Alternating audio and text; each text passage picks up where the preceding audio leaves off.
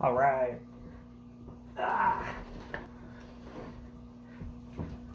My wife isn't up yet, so I can have my bike in the living room here. Some notes. I wound up watching, it was a really cool video. It was on the history of Shelby bicycles. And Shelby started out, I mean this is a Huffy, but the fenders are Shelby. Started out in the 1800s, and it also went along with seamless tube technology. And one reason I like these old things is you dig back into the history of these companies, you always find these entrepreneurial spirits that started with nothing and built these empires, as it was. Just like the guy that invented Fritos. That's another interesting story. But right now I have matched the handlebars. Paint is hard to match. You go to the store, that's the right spray paint, and you come home sprayed, and it's like, oh my gosh, how many different kinds of whites are there?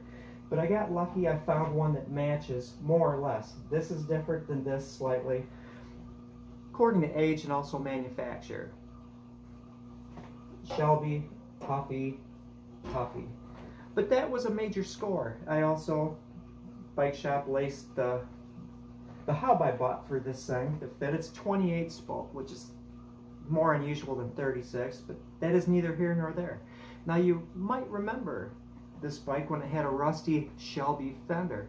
New old stock from, who knows, maybe the 50s, maybe beyond that, because in its basic form, these fenders, which look like motorcycle fenders, they're heavy, they're big. Were the same things that were on it in the 30s and 40s. But let us see the progress here. First of all, that weird seat post that I needed, I could only get it in 7-inch, which is way too short. So I bought this 13/16, 5/8 up here, walled, good quality, and filed this off down here so I could take that wedge from the original one and use it. And of course I couldn't find threaded rod that had the same size and thread count per inch. So I just bought a smaller threaded rod, and you can see a little bit of JB welding the bolt down there. This whole thing is glued together, which means I have to adjust it up here, but there's plenty of room underneath the seat for this nut to turn. And so I could have this as high as I wanted. Let's see, get in there. That seems reasonable. I'm just going to turn that.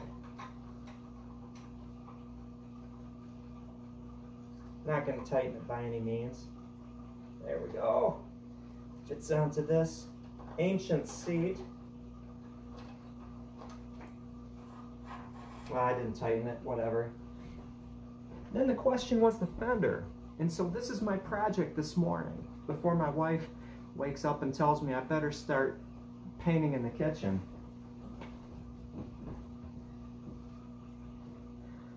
Again, matching paint colors is tricky. This is that rusty fender. I cleaned it off, masked it, found the best red to match. It matches this fender. It doesn't match the frame 100%, but it is not a show bike.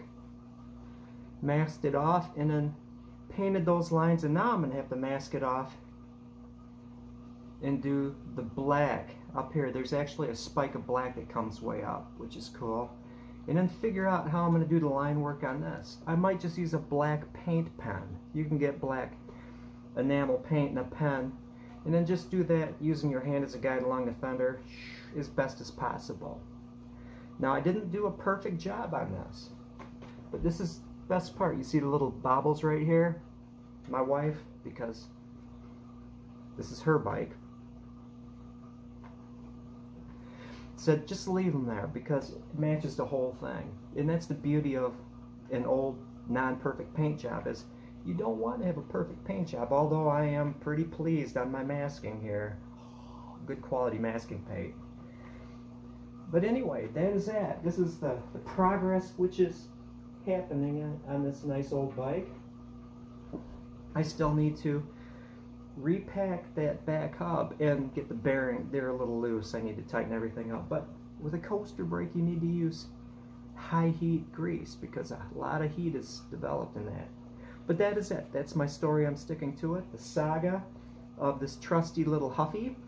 Thank you for watching. Have a good one.